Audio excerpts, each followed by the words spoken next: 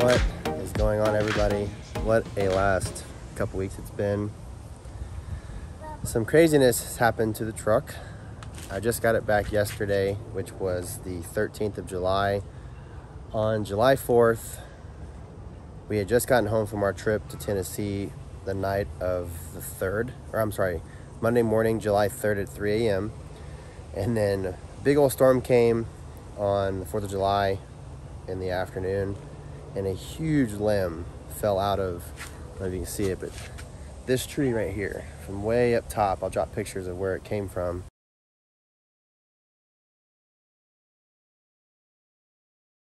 Fell on the truck. I was walking out to my garage behind me to go get something to mess around with something inside, and I saw just green all over the back of the truck. And just got picked up yesterday. They had to replace the tailgate. I'll show you pictures. The limb fell here and dented this whole section of the tailgate up. Oh no. There's a pretty good sized dent right in here.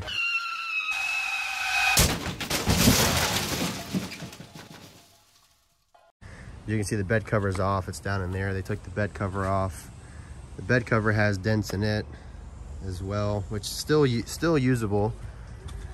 And then they fixed several scratches and all that stuff. They did some stuff on the fender here and all that. But yeah, this is the culprit here. This huge tree. I don't know if you can see it from this angle, but it fell from way up in this area here, and it just came crashing down. But that's what I want to show you. So they had to replace the tailgate, and as you can see, there's a problem here, right? The bed liner is where's that? Right? Where is the bed liner for this part of the tailgate? Well, I got it home yesterday. While I was at the shop to pick it up, I just had a suspicion that the bed liner wasn't going to be done correctly. I don't know why, but I tried to peel it up at the shop and was unsuccessful in trying to peel it up, which was good. I'll show you here.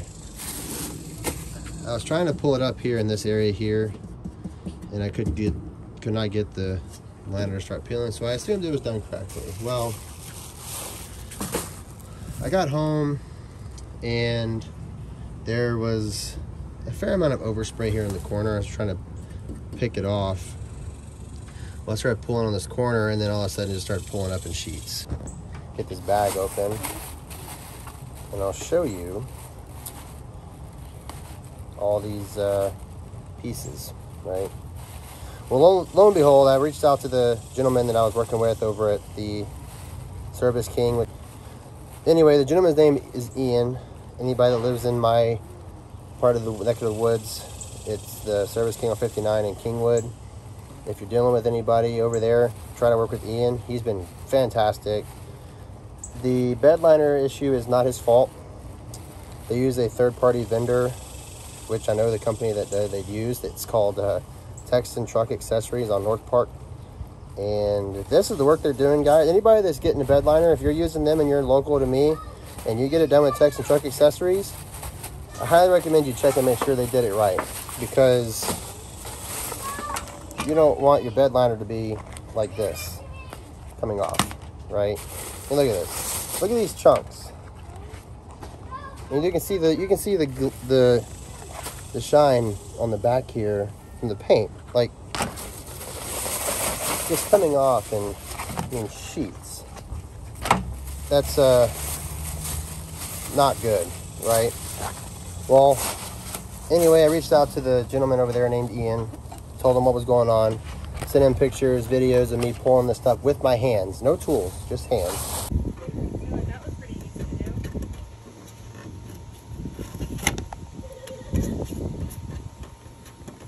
Look at all the paint stuck to it.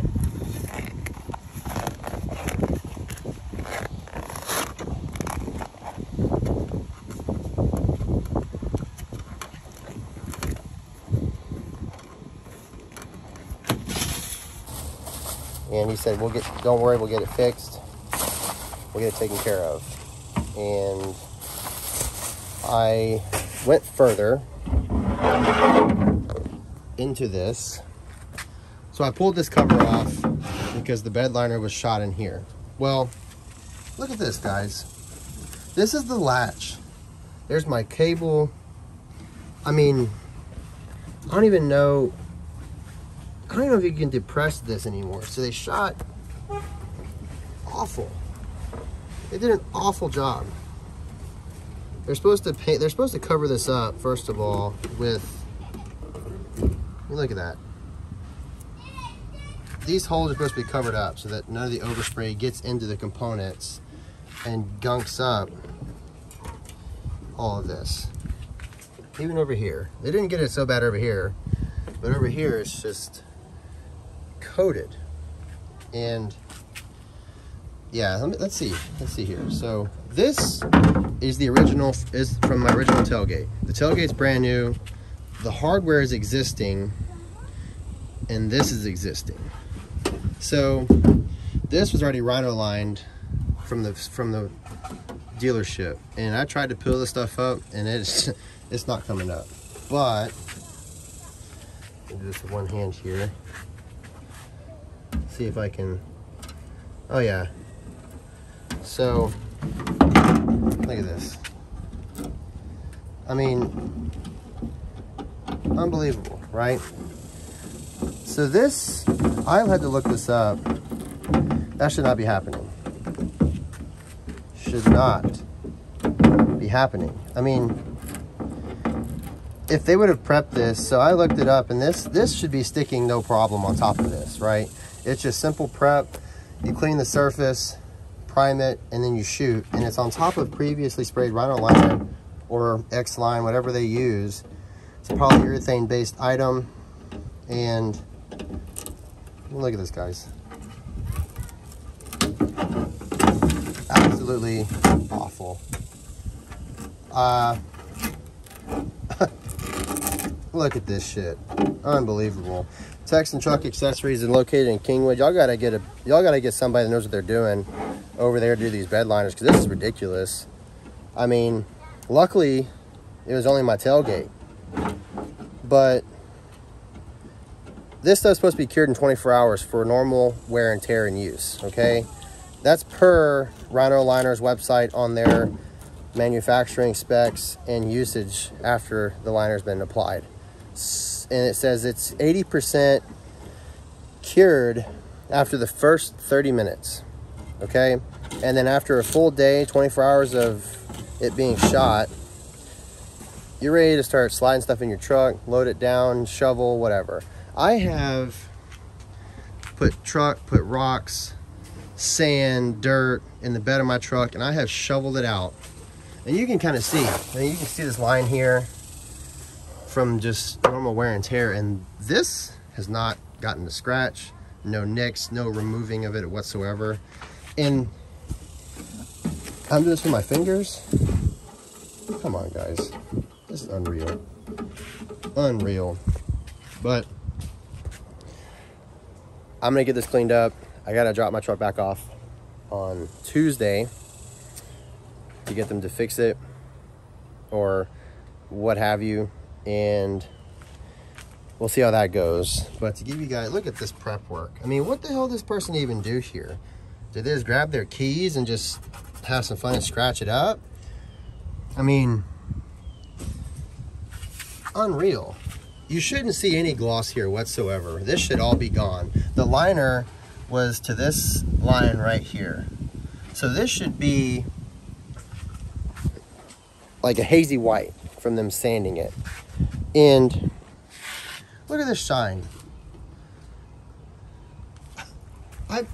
Come on. I mean, seriously, you do this for a living, right? This is one of the things you do and you offer at your business.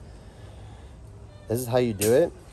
So I'm going to prep just a small area and show it to the gentleman Ian at the dealership or at the shop and say, hey, this is what this stuff's supposed to look like. If they don't do it like this and prep the area correctly, plenty to find a shop to do this. But Let me go do that. Let me go grab some real quick. I'll show you what I'm going to try to, how to get this set up, what I'm going to do to try to show them how to do their job right, I guess. And I'll drop you some of that here in just a second. Be back in a moment. All right. I just did a small test piece. This is what it should look like, right? It should be very clear. And look at these. I used this sponge, which is about I think an 80 or 60 grit sandpaper, which is recommended for use to get this area prepped and surface area prepped for proper adhesion of the liner. You should be able to see these scuffs like this, not like this.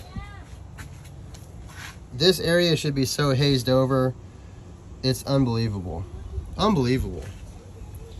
So I'm gonna do a little bit more of this just so they can see how to do their job correctly, and we'll go from there. I'm gonna pull the rest of this vinyl liner off.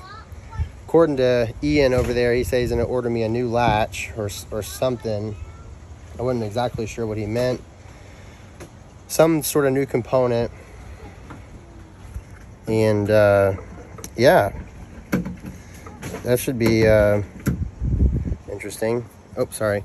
But that's what I got, guys. I may have dropped them already, but if I haven't yet until this point, I'll drop photos of the tree, the limb, the damage, and all that stuff, what it did. It wasn't terrible, right?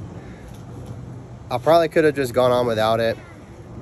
The way I look at it is, if it's an act of God and my deductible is only $500 and the damage is, I know, is gonna, the bed cover alone was over 1,300 bucks, right? They're replacing my bed cover.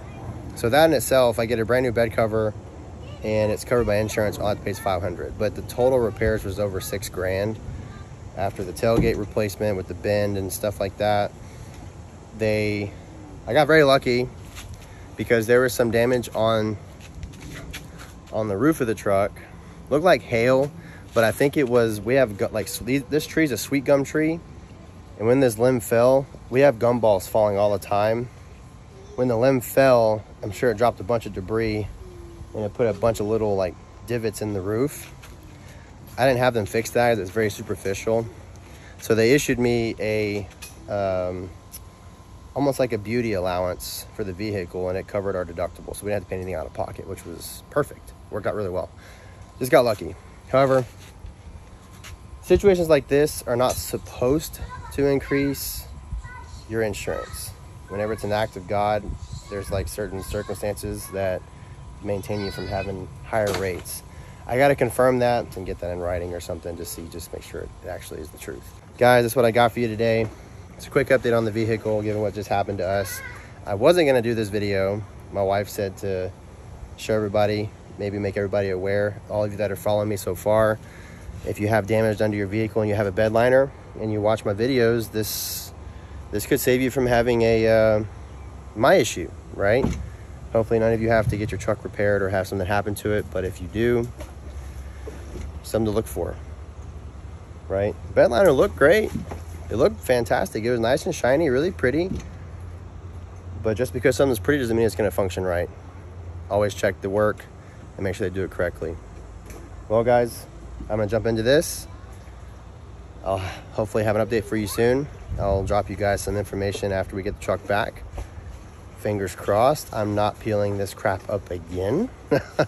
But if you're located in my area of town, and based on this prep work from Texan Truck Accessories on North Park Drive in Kingwood, Texas, I do not recommend them for anything on your truck. Hopefully they change up. Maybe they get a new person. Who knows? But until they provide better quality of work, I wouldn't use them for any of your accessories or work. All right, guys. Just got the bed cover back on. I'll show you what the damage was to that. Not too terrible. Bed cover still works. But you can put a little indentation there. Pretty good indentation here. A couple solid indentions here. Overall, Bed cover's in good shape. This is the original one you saw me you saw me install. Yeah, so it's very superficial, but since it did have damage on it, insurance went ahead and replaced it. So I'm gonna get the new one in. I'm gonna just take this one off.